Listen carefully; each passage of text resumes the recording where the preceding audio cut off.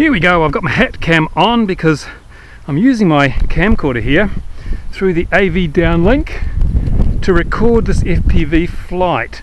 People asked for a video or for me to show them how I do my recording. Well, that's how I do it. Oops, it's just an old camcorder, the one I used to film my videos.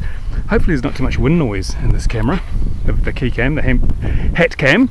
And here's the model. I've set it up. I've actually put one of these telemetry receivers in, the Free Sky telemetry receivers, to go with the changes I made to my new Turnigy radio. Here we go. We've got the lead to run this off the onboard LiPo, so I don't have to have a separate battery. Put the lid on. Whoops, got to put that end in first now. Here we go. Whoops, here we go. Right.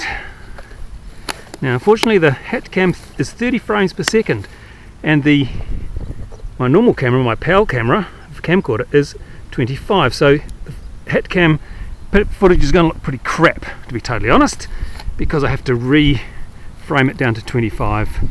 Unfortunately, let's have a look here. There we go. Now there should be a picture in here, I hope. Got anything? No, it's all.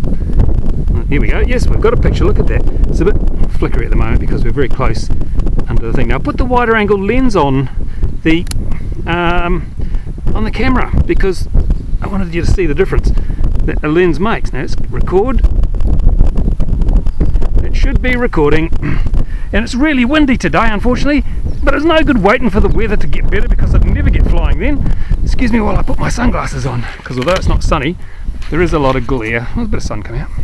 Now I'll fly this, and as I say, you probably get mainly wind noise now, but fly this in the little bit of a gale we've got with the storm clouds, and you can see how the wider angle lens works on this camera. I've also regulated this camera down to 9 volts, because people say they work better at 9, so that's what I've done.